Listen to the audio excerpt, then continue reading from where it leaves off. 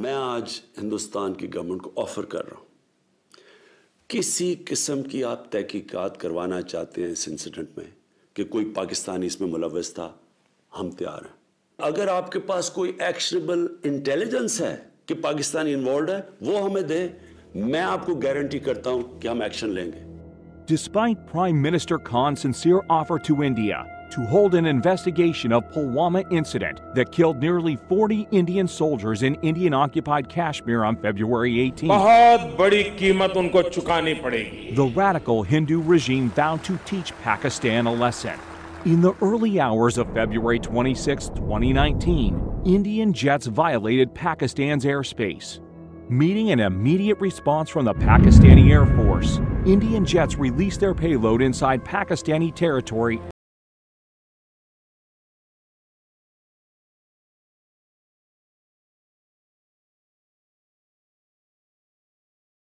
with no other option but to give the green signal to his Joint Military Command to respond to India's uncalled aggression. The very next day, at about 0900 hours, loaded with deadly array of state-of-the-art weaponry, a strike package comprising of total 18 Pakistani Air Force planes rolled down the runway for a top-secret mission. The senior who briefed us, the opening sentence was, "Gentlemen, you are the luckiest guys." The strike package comprised of Mirages for ground strike, along with Pakistan's indigenously built JF-17 Thunders, with the top cover of AWACS and electronic warfare aircraft, as well as fighter suite. In just under 32 hours, a mission was underway that would demonstrate Pakistan's will and resolve, with clear message that violating airspace of nuclear-armed country is an act of war. The major bone of contention between India and Pakistan is this region, Kashmir, partially controlled by both the nations. The issue has its roots in the partition of Indo-Pak subcontinent of 1947. Kashmir issue is perhaps the only part of the unfinished agenda of partition which remains, because the Indians went astray in terms of trying to occupy something which didn't belong to them. As a result, Kashmir has turned into a flashpoint between two nuclear-armed neighbors, over which the two countries have fought 3 wars. It is a flashpoint that yet again flared up in February 2019, when an Indian security forces convoy was attacked. India immediately held Pakistan responsible for the attack. A barrage of accusations were hurled against Pakistan. Prime Minister Imran Khan offered complete cooperation in the investigation of the incident. अगर आपके पास कोई actionable intelligence है कि Pakistani involve है, वो हमें दे, मैं आपको गारंटी करता हूं कि हम एक्शन लेंगे। क्यों पाकिस्तान इस स्टेज के ऊपर, जब पाकिस्तान स्टेबिलिटी की तरफ जा रहा है, हमारे पास, हमने 15 साल की दहशतगर्दी की जंग जिसमें 70,000 Pakistani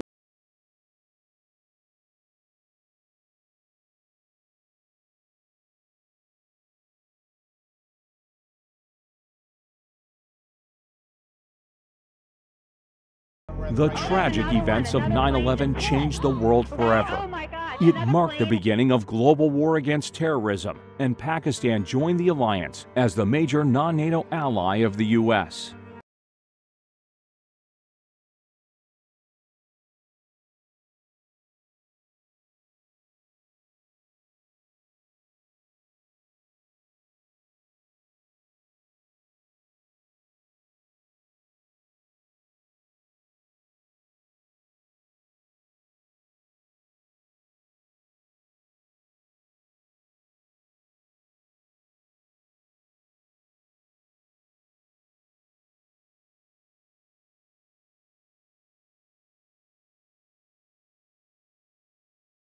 June 2014, a day that shocked the world.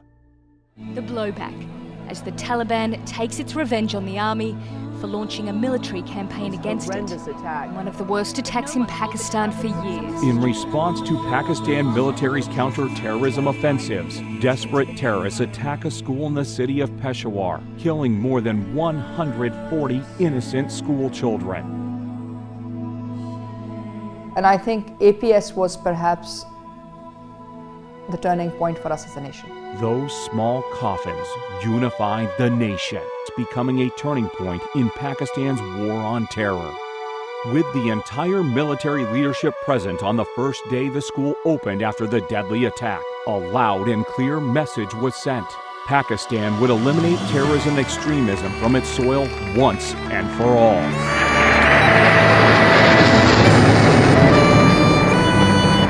This is what the Pakistani children have gone through for world peace. Pakistani military stormed the remaining areas where terrorists were still present. तो वो क्या चीज थी जिंदगी मौत की कश्मकश में कि जो आपको कहती थी कि नहीं लड़ते रहो इनके साथ? इतिहास के बच्चे.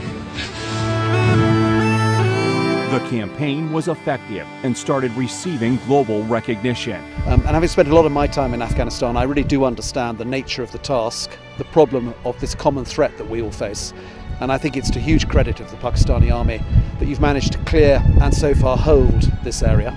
The trick now is the building piece of it, and it's really inspiring to see how that is underway. A lot of effort and a lot of lives have been lost by the Pakistanis in securing large parts of this country over the years, and those sacrifices from the Pakistanis should be acknowledged. It's been a huge undertaking for them, and that actually what happens here in Pakistan directly correlates to what happens on the streets of the UK. From the time where in Pakistan several years ago, we're talking about 7-8 years ago, when every single day there was a bomb blast in the country for the whole year, and it's been coming down, and now it is virtually zero by the grace of God.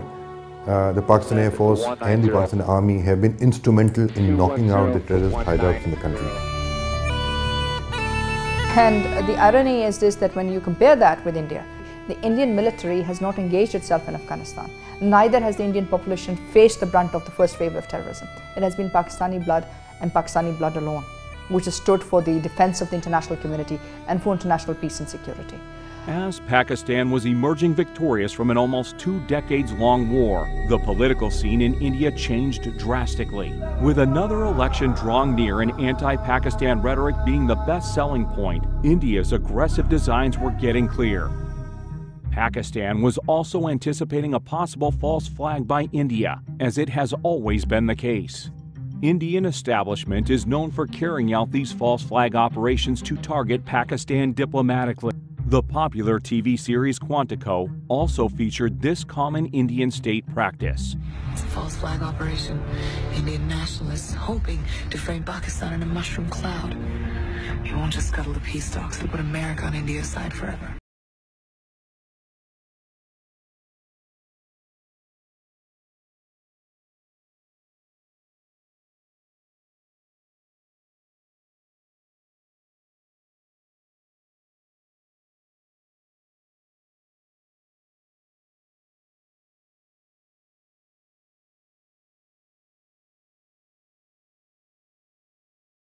Resolutions has no effect on an intransigent India. With freedom struggle in the valley becoming more and more intense, an attack took place that diverted world attention from the Kashmiris' fight for freedom. The Indian media stirred up a storm in no time, and every Indian was baying for Pakistani blood. Pakistanis must die. Nothing less, Jitendra Singh. We want revenge. Pakistan से युद्ध होने ही वाला है. Unfortunately, the media industry tries to sell itself, and it sells itself on rhetoric. It sells itself on cheap sort of saber rattling. Unfortunately. डूब के मर जाओ. और ये समय है एक्शन का. With growing threats of an attack on Pakistan, Prime Minister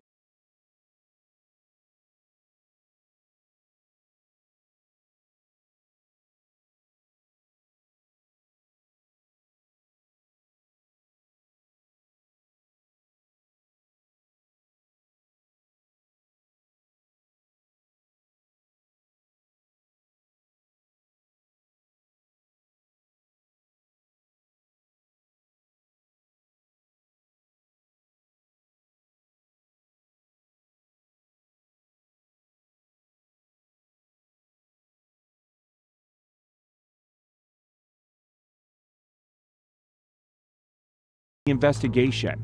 In the early hours of 26 February, multiple Indian formations closed in at different sectors. The PAF's response was immediate. I am painting 4 high-speed aircraft near international border in Fazilka sector. The activity is also developing in south as well. Hot pepper ship for Fazilka sector. Copy, sir. Hot scandal, hot scandal, hot scandal.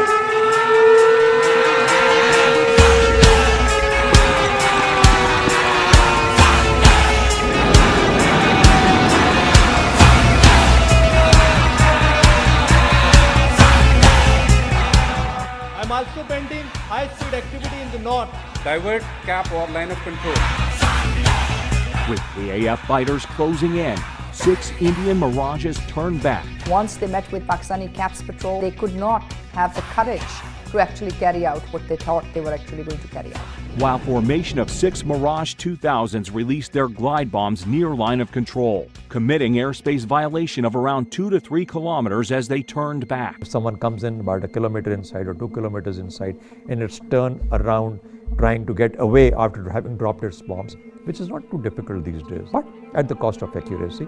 The Mirage 2000s fired the Spice 2000 standoff weapons, which overshot the target. With the Indian bomb standoff range of over 60 kilometers, they traversed over 50 kilometers and fell into a forested area, quite a distance from the apparent intended target, and decimated nothing more than a few pine trees. That was not just an embarrassment for the Indian Air Force, but also for the Israeli manufacturers. It wasn't the conventional bombing that they had come over Balakot and bombed, in which case, of course, we could have intercepted them. But this was the first case of between India and Pakistan in any conflict. The bomb being lobbed from about 45 to 50 kilometers away. Although there was no loss of lives and property on ground, the country's sovereignty had been violated. Whether the aircraft came in or not, the bombs came in. The bombs flew into Pakistan, so we took it as a violation of our sovereignty. Images of the site were released by Pakistan, and media reporters started reaching the spot as well. इस attack में जो वाहिद casualty है, अगर कोई मौत वाक़या हुई है, तो वो इस कबे की मौत वाक़या हुई है. It seemed that Narendra Modi saw punitive action against Pakistan as his key to a landslide victory in the upcoming election. हमने पाकिस्तान की सारी हेकड़ी निकाली. And was completely blinded to the danger of potential escalation of hostilities between the 2 nuclear-armed neighbors. You actually brought this region because of an ill-advised, less thought of military strategy of adventurism, in your bid to show Kashmir as a counter-terrorism challenge, while it is clearly an issue of self-determination under UN Charter and dates back to 1947. That you were willing to put the population, 1.2 billion people of this region, under the threat of a nuclear war. Inferiority complex retarded Indian leadership, which is like a dinosaur, huge in size but mindless. Prime Minister summoned national security meeting the same morning. The violation of Pakistan's territorial integrity was apparent. Balakot is Pakistani territory by all measures and by all thinking. The response will come at the point and time of our choosing. There was consensus that the response had to be as measured and controlled as possible. The PAF, who was well prepared for a whole range of targeting options, was given the go-ahead by the country's Prime Minister.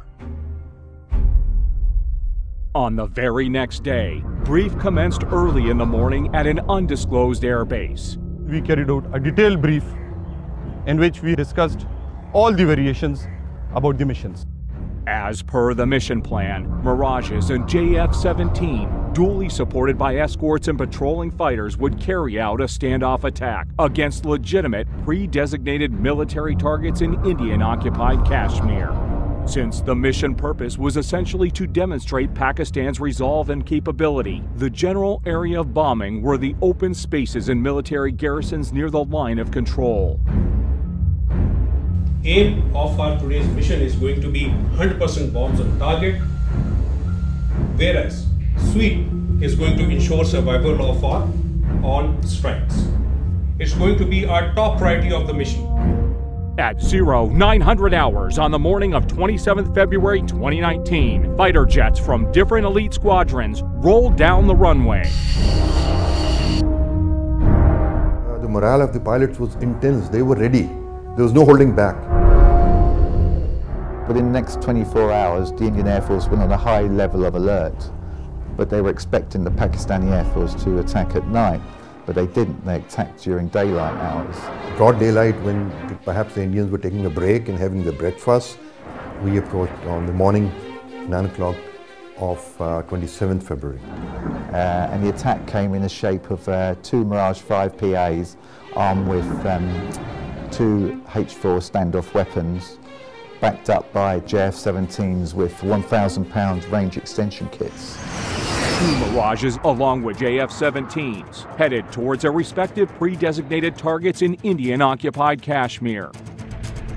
Pakistan should be on notice that all options are on the table.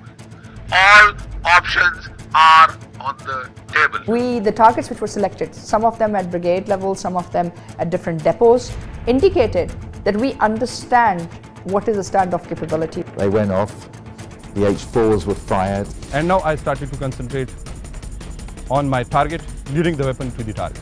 And you can see the target designated box shift away from the intended target because now the pilot wants the bomb to hit about 1,000 yards away. The H4 bombs were steered away from legitimate targets with great accuracy. Time was very limited. I had only 15 to 20 seconds to carry out all this task.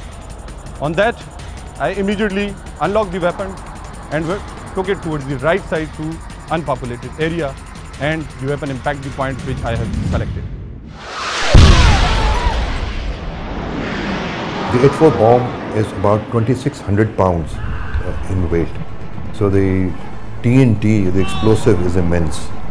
The plans were that the H4s would not kill anyone, and they didn't. They went off target deliberately, as did the weapons from the JF-17s. The aim was not to go for a collateral damage, so we engaged that target slightly offset to show them that we can engage any target at our own time of choosing and at our own will.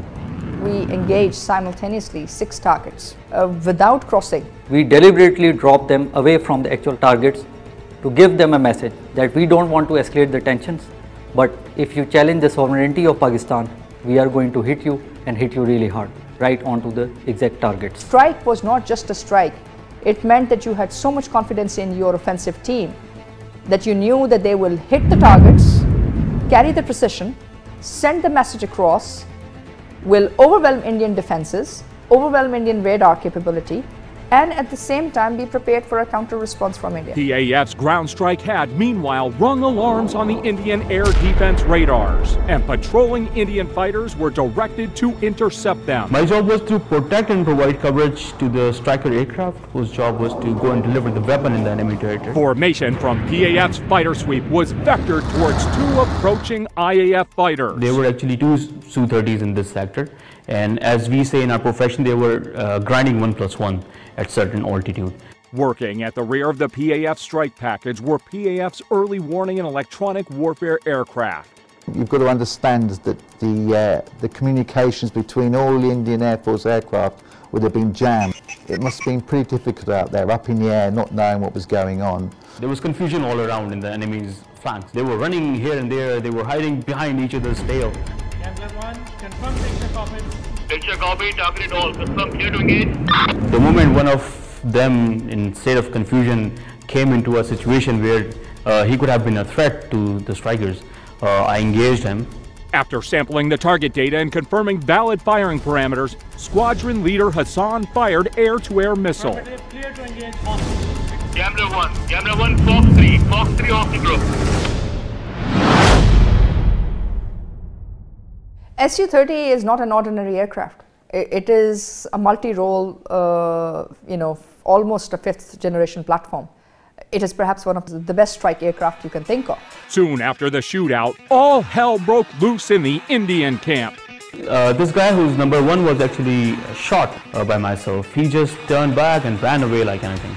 There was also 2 Mirage 2000s, which the pilots claimed there was some issues with the radars, allegedly. They then pulled out. They had everything that they had that particular day because they were expecting Pakistan Air Force to respond. After having bombed a part of our piece of our geography, they knew what the Pakistan Air Force was going to do to them in the next couple of days. An IAF Mi-17 helicopter was scrambled for a search and rescue mission of downed Su-30 MKI. But in the chaos, it was taken for a hostile unmanned aerial vehicle by the Indian Air Defense Unit at Srinagar, who fired a surface-to-air missile at it, leading to a case of horrific fratricide. No command and control, no ability to discern what was the real target. It was not the target, but a battery commander sitting there was probably looking for solutions and didn't have those solutions. The helicopter crashed near Budgam in the Indian-occupied Kashmir, killing 6 aircrew. And you have to ask yourself, why would an Mi-17 be flying in the area? It appears to me and to many other commentators that that aircraft was there on a combat search and rescue mission to pick up the downed Su-30 pilot. Pakistan! Pakistan! Pakistan!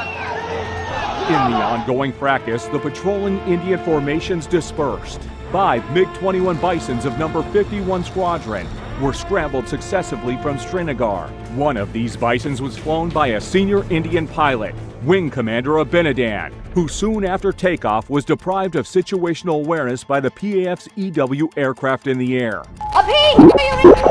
The jamming aircraft, which did a superb job, absolutely superb job jamming the communications of the Indian Air Force. Primarily, he couldn't hear the instructions from the ground controller at all. As soon as we picked up some of their jets crossing the LOC, we executed as per our plan. Target aggressor 1, declared group about to cross LOC. On.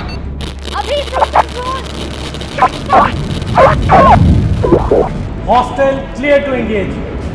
Aggressor 1, kill single contact, crossing LOC. Before he could even get his bearings, Abhinandan's MiG-21 was hit by a missile launched by Wing Commander Noman Ali Khan. Aggressor 1 targeted. It was a planned execution of the kind of tactics we normally execute in our training. Copy kill, other one trailing by 10 miles, bugging out. They went blank, they were dark. It was dark for them. It was like a night. It was day, but it became a dark night for them. They didn't know what had hit them. Abhinandan had been ejected, recovered on the ground, unstrapped himself from his chute.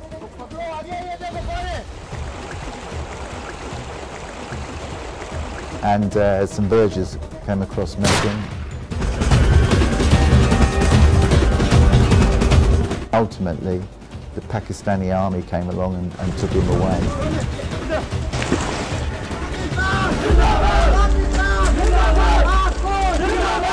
Pakistan Air Force dominated the environment, the combat environment. So it was a complete whitewash in cricketing terms.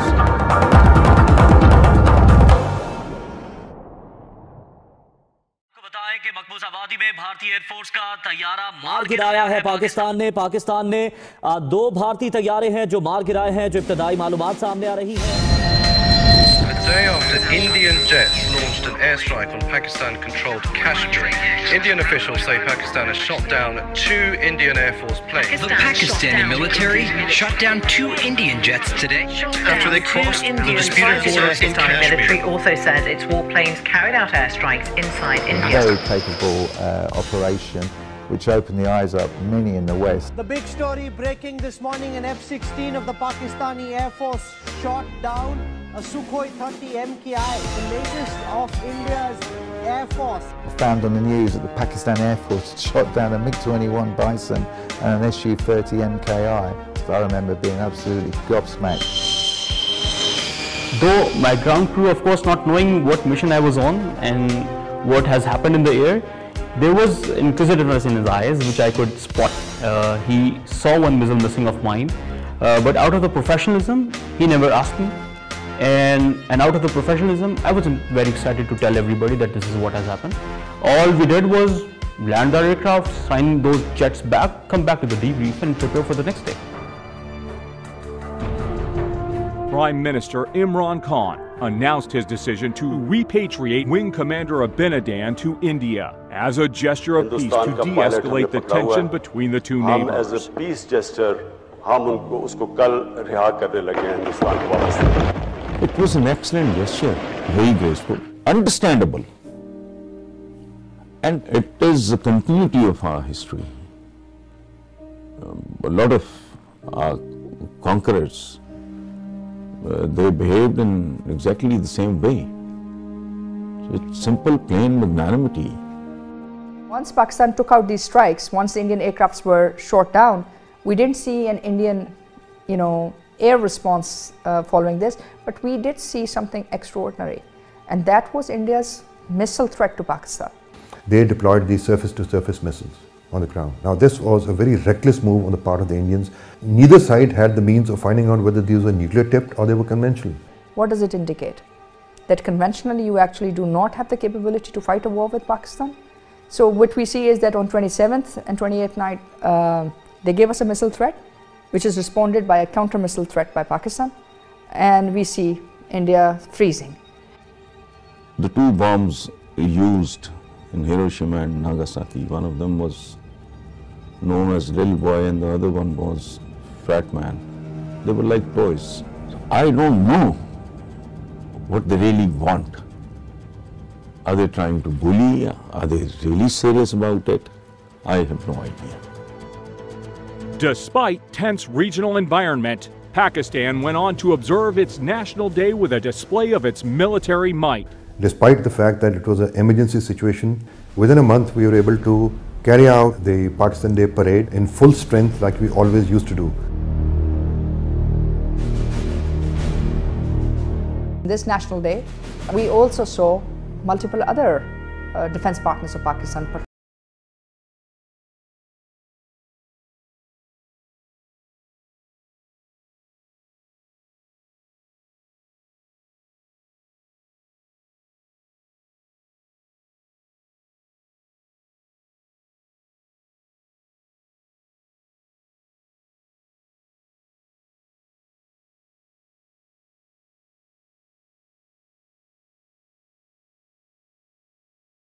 Started to de-escalate, humiliated BJP government in India, backed by rogue RSS radicals, and the Bollywood-inured Indian media continued to turn out nothing but fanciful claims.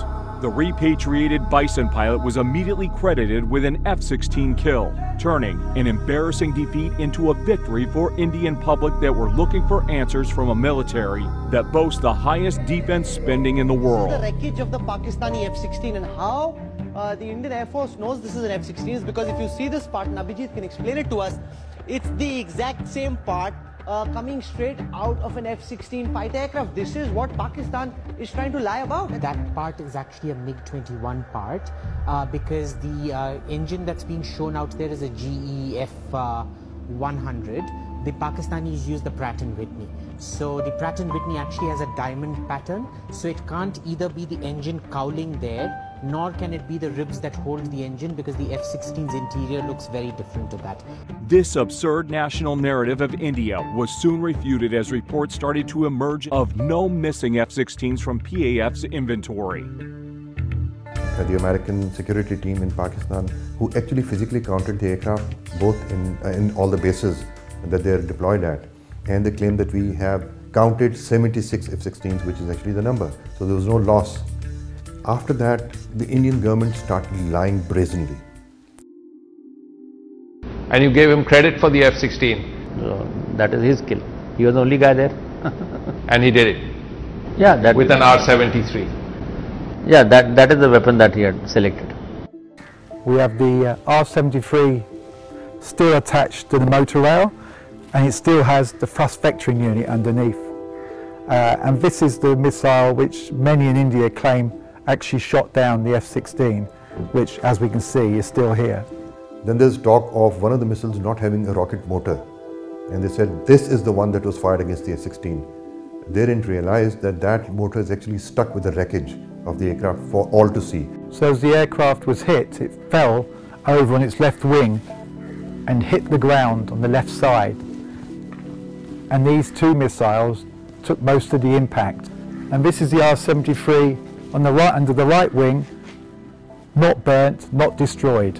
Even during a literature festival that was organized in Chandigarh, India, to promote the false narrative, organizers were taken unexpectedly head-on by one of the foreign guests. I will say with 100% certitude there was no F-16 struck down. Isn't it odd that parachutes from two very different platforms in that video would look identical? Some simple The but facts unexpected matter, arguments and I'm put not a by her partisan. outraged the organizers and the audience, upon which the guest was insulted. If you want to insult me, we will take it outside. I have a brigade major. I will not be insulted. I'm here with the wreckage of Wing Commander Abhinandan's MiG-21 Bison, which was shot down on February the 27th last year. Here's the main tail section, here's the fuselage, and it's a very, very capable MiG-21 because in the nose there would have been a Phasotron Copio radar. In the tail, just around here, it had embedded RWR systems as well. And under the wings, there would have been chaff and flare dispensers. But what makes this more interesting is this is an ELTA RWR system, which is supposed to be one of the cutting edge RWR systems, so it didn't seem to work too well that day. What is obvious is he never knew what was happening. The fuel tanks are still with the aircraft, and during air-to-air combat, you would always release the fuel tanks before taking on your opponent. The wreckage shows drop tank, which quite obviously means that he did not take the first step when you get into combat. You drop your tanks. The tanks are meant to be dropped, so you're lighter and you're more maneuverable. Quite obviously, he didn't know what the hell was going on. And a lot of people have asked me about that day and how on earth could the Pakistani Air Force of bloody Indian Air Forces know so well.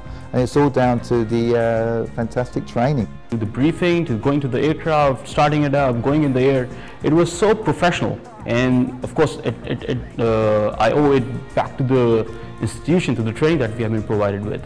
I've been to Pakistan Air Force many times, and I have to say the training is constant. I think 26th and 27th of February very clearly indicated that Pakistan is capable of not only handling an offensive operation inside Pakistani territory with Pakistani defensive measures, but is also capable of carrying out a counter-offensive at will, at discretion, and in broad daylight. The aerial engagement over Kashmir on 27 February 2019 not only confined growing Indian threats to Pakistan, but it also highlighted Kashmir issue unlike ever before, with more and more world leaders calling out for peaceful resolution of this dispute. The stability of South Asia cannot be separated from the Kashmiri issue. Because I've heard so much about Kashmir.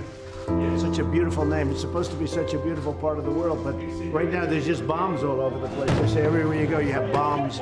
It's a terrible situation, been going on for many years. As President of the United States of America, and has taken the presidency down to moronic levels. I agree with you, Donald Trump is a sexist, misogynistic, bigoted, little informed, vacuous, self-loathing, dirty of the man that he is. On the other hand, present Indian government's oppressive attitude towards religious minorities has already provoked the Indian youth who are now standing up against RSS rule. The recent protests over Kashmir and Citizen Amendment Bill are now spread all across India, and situation is already out of control for Modi government. Despite serious domestic challenges, India continues to remain one of the world's highest defense spender. Priorities should be totally different.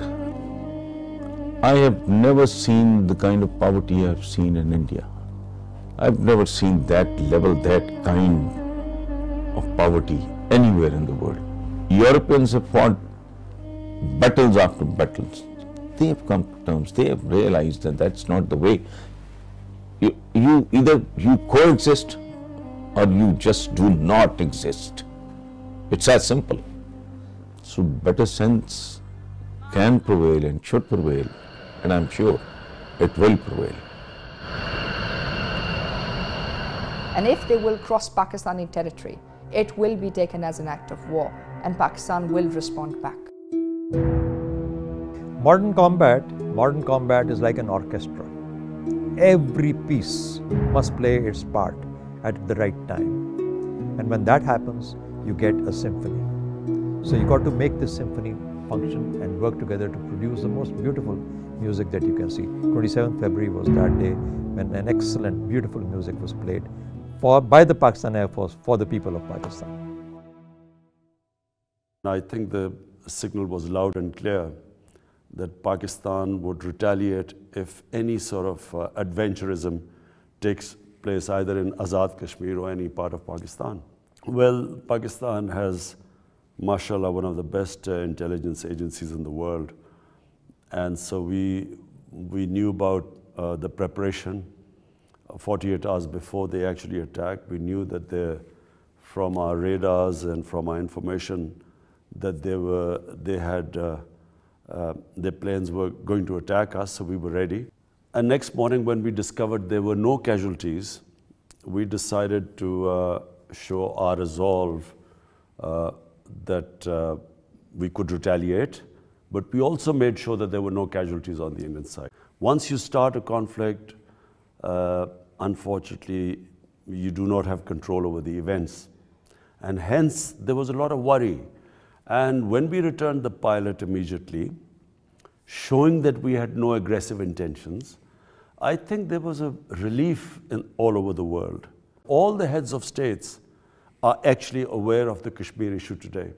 And they understand the consequences if this goes wrong.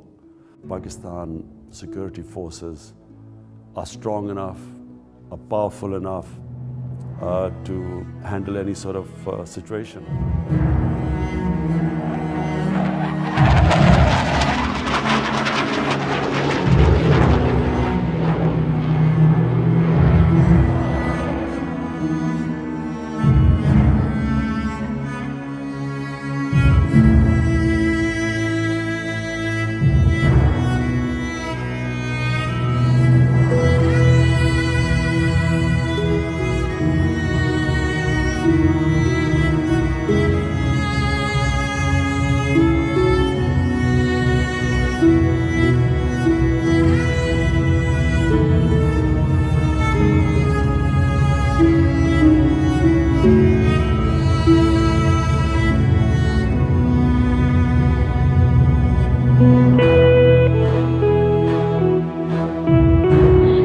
Climb at 210.